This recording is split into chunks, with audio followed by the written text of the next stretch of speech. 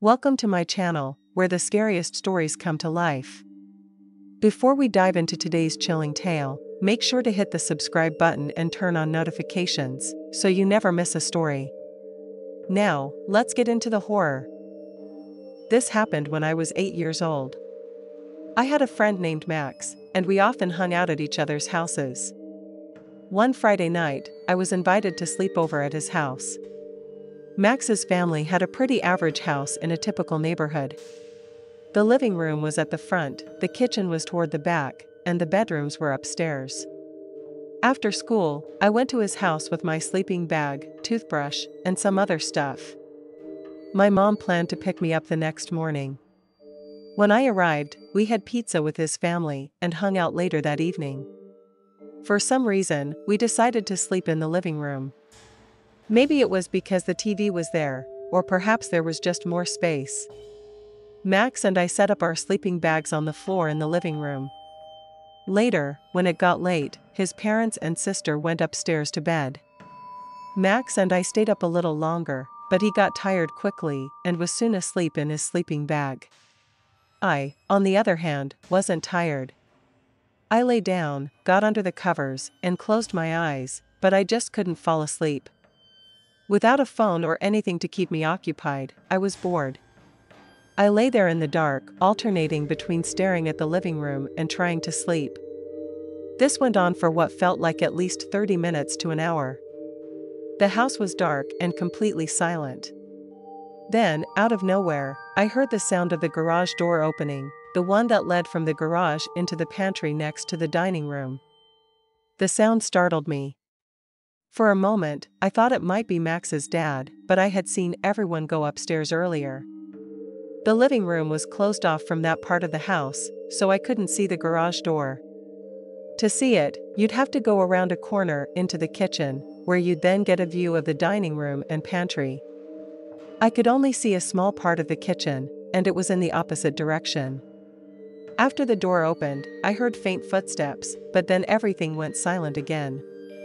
I started to feel nervous, wondering if it might be an intruder.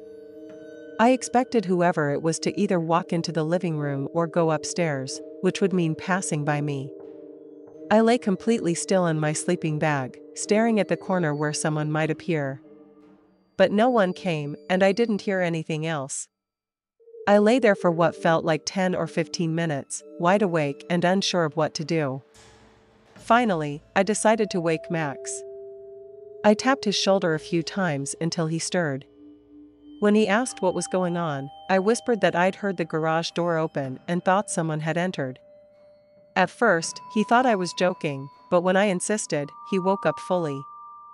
We whispered about it for a few moments, before deciding to check. Nervously, we got up and walked toward the kitchen. Just as we were about to reach the entrance, we heard the garage door open again. Peeking around the corner, we saw the door closing and someone walking out into the garage. We didn't get a good look at the person, but it was clear that someone had been inside. Max ran to the door and locked it before sprinting back to the living room. He said he was going to wake his parents. I waited in the living room while Max ran upstairs and returned with his parents. His dad went into the garage to check, while we explained what had happened to his mom. A few minutes later, Max's dad came back and said that whoever had been there was gone. He even checked the backyard but didn't see anyone. Afterward, his parents went back upstairs, and Max and I returned to our sleeping bags. Max fell asleep quickly, but I couldn't. I stayed awake for at least another 30 minutes. Eventually, I started to relax and feel a bit sleepy. Just as I was about to drift off, I heard the garage doorknob turn. Since the door was locked, it didn't open, but it was clear that someone was trying to get in. My heart raced, but after that single attempt, everything went silent again. Eventually, I fell asleep. The next morning, I told Max what I'd heard, and we shared the story with his parents. His dad searched the property again, but found no sign of anyone. My mom picked me up later that morning. I stayed over at Max's house a few more times after that, but nothing like this ever happened again.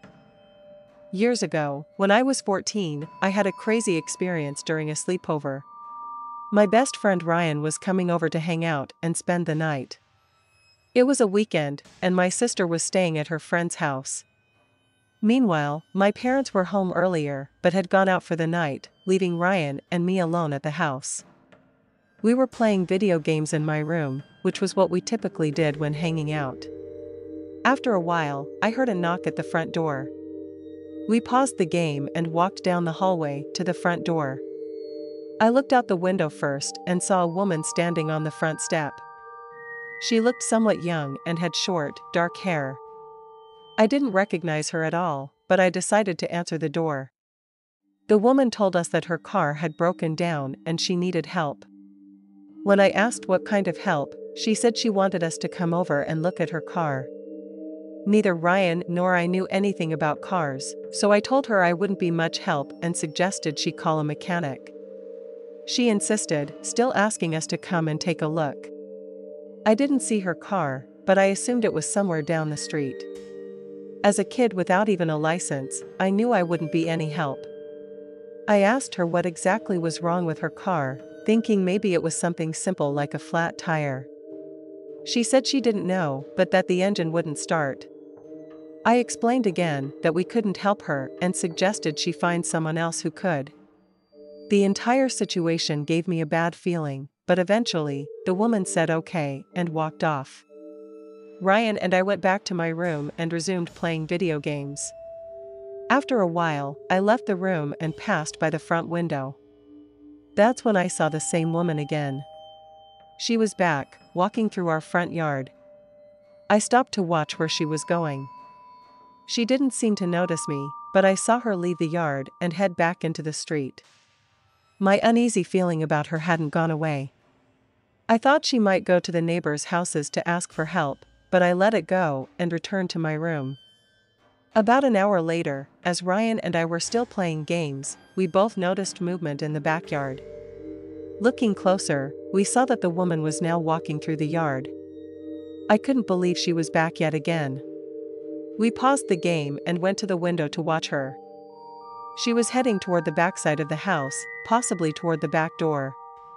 I cracked open the window and yelled, asking what she was doing. The woman froze, then turned to look at us. She repeated that her car was broken down and asked if we could help her. This time, she started walking toward the window where we were. When she reached the window, she asked again if we could come out and help with her car. I told her no, again, and firmly asked her to leave the yard. She didn't move. I then told her that if she didn't leave, I would call the police and they could assist her. At that, the woman's demeanor changed. She angrily yelled, "No." When I asked why not, she suddenly made a fist and punched the window hard. Ryan and I both jumped back in shock. After hitting the window, the woman turned and sprinted out of the yard as fast as she could. Ryan and I ran to the front of the house and watched her disappear down the street and out of sight. We called the police right away and explained everything that had happened. They said they would look for the woman. After they left, my parents came home. We told them what had happened, but there were no more incidents that night. Ryan stayed over, and we didn't see or hear from the woman again. I sometimes wonder if she even had a car or if her plan was to lure us outside. To this day, I don't know where she came from or where she went. The whole situation was incredibly strange. When I was 12 years old, I went to a sleepover at my best friend Julia's house. I arrived in the afternoon, and in the early evening, we decided to go to a nearby park. The park was only a few blocks away, within walking distance of her house. It would take less than 10 minutes to get there along the sidewalks. Julia and I both played softball, so we went to the park to practice. When we got there, we were the only ones at the park. It had a single softball field, a few benches, a large open area of grass, and some scattered trees. The park was surrounded by the residential neighborhood. We started playing catch and practicing fielding. About 45 minutes into being there, only a few people had passed by, mostly people walking their dogs. Then, we noticed a man who walked into the park. He was wearing sunglasses and sat down on a bench not far from the softball field. At first, we didn't think much of it and continued practicing. I didn't look at him for a long time, but after 30 or 45 minutes, he was still sitting there, just watching us. By then, we were about done with our practice. We gathered our things and started walking back to Julia's house. To leave the park, we had to pass by the man since his bench was next to the walking path.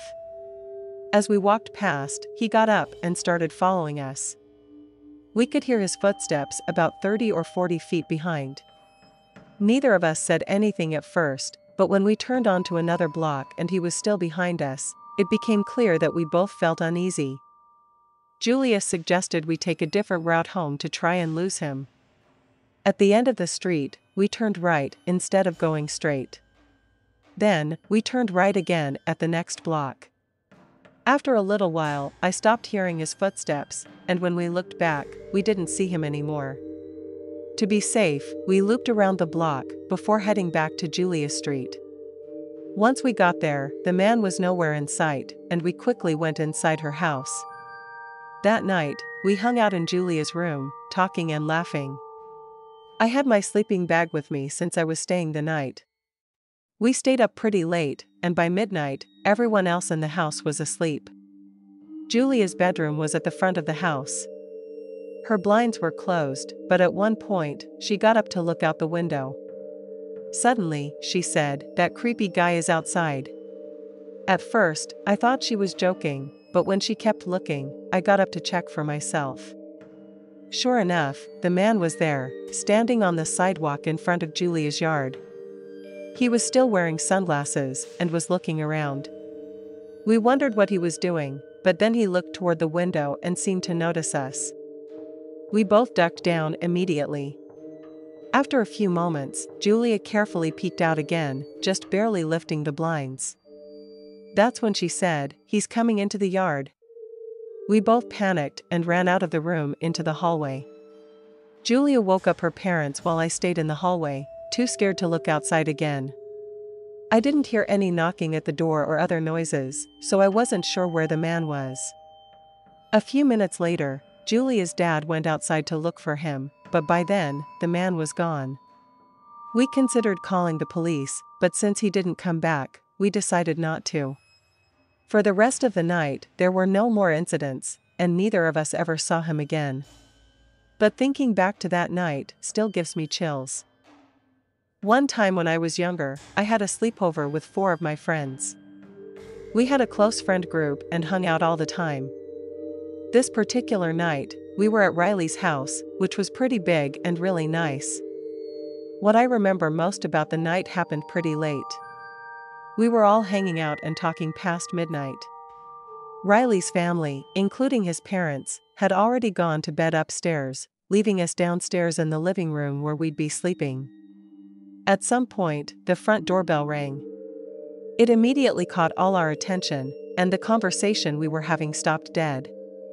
For a few seconds, there was complete silence. Then we started talking all at once, wondering who it could be. Riley stood up and began walking toward the front door, which was on the other side of the house. Naturally, the rest of us followed him. When we got there, Riley looked through the peephole and then opened the door. He said nobody was there. We all crowded around and looked outside. Sure enough, whoever had rung the bell was gone. Riley even stepped outside to check, but nothing seemed unusual. Eventually, we went back to the living room, and the conversation shifted to who might have rung the doorbell. Some of us thought it might be another friend pranking us. After another 10 or 20 minutes, the doorbell rang again. This time, all 5 of us jumped up and rushed to the front door. Once again, nobody was there. Riley opened the door, and this time, we all went outside to check. We searched the front yard, looked into the street, and even went around to the backyard. After a thorough inspection, we still couldn't find anything or anyone. We went back inside, slightly unnerved, but starting to think it might be a harmless prank. Back in the living room, we tried to move on, but the strange events lingered in the back of our minds. About 10 or 20 minutes later, we heard another noise, but it wasn't the doorbell this time. It was the sound of the front door opening. We froze, realizing in horror that when we had come back inside earlier, someone must have forgotten to lock the door.